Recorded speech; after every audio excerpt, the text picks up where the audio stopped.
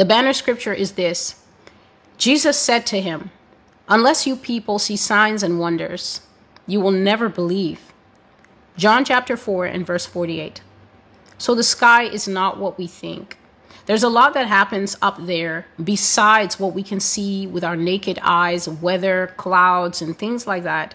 But the Lord has shown me in many dreams that the sky is a multi-dimensional thing that has life in it and also has life behind it. And that's what I'm going to be talking about in this prophecy.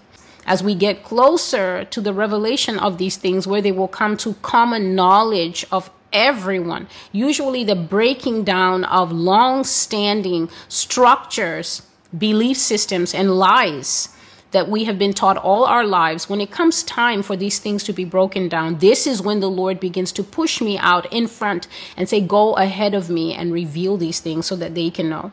So the first thing I'm going to talk about today is the fact that the sky is a dome.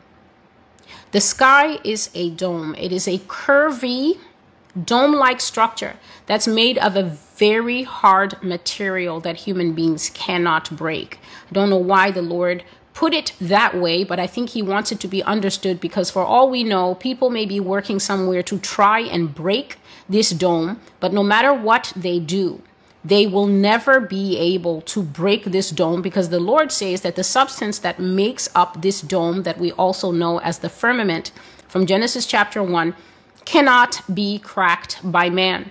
The Lord also said that long ago, the devil was successful in deceiving the whole world into thinking that he is free of the confines of this dome. In other words, Satan has, through coming up with alternate truths, led this world to believe, God said, that he's free to travel the galaxies and free to travel the solar systems and whatever.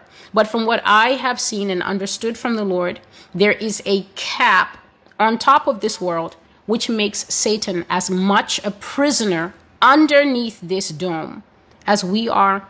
And the fallen angels are extremely angry because nothing they have ever been able to do allows them to escape the prison of the dome.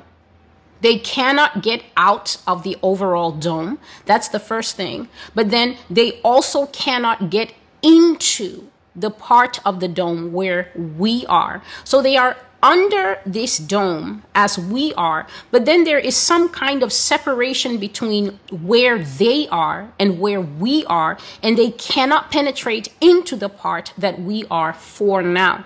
This is only the keeping power of the Lord. Unfortunately, it is not going to stay like that forever. All of these are signs that the Lord has put in the heavens to alert the people of this world that we are coming to a point where our time of dominion as human beings is about to be shut down completely, and we are about to move into a new era, an experience of life where the supernatural will no longer be hidden from people's eyes. The supernatural will be completely visible to men, women, and children, whether they are brave enough to handle the revelation of the supernatural or not. I try to warn people on this channel all the time that it doesn't matter if you are prepared, unprepared, whether you believe the things I say or you mock and scoff and throw them away.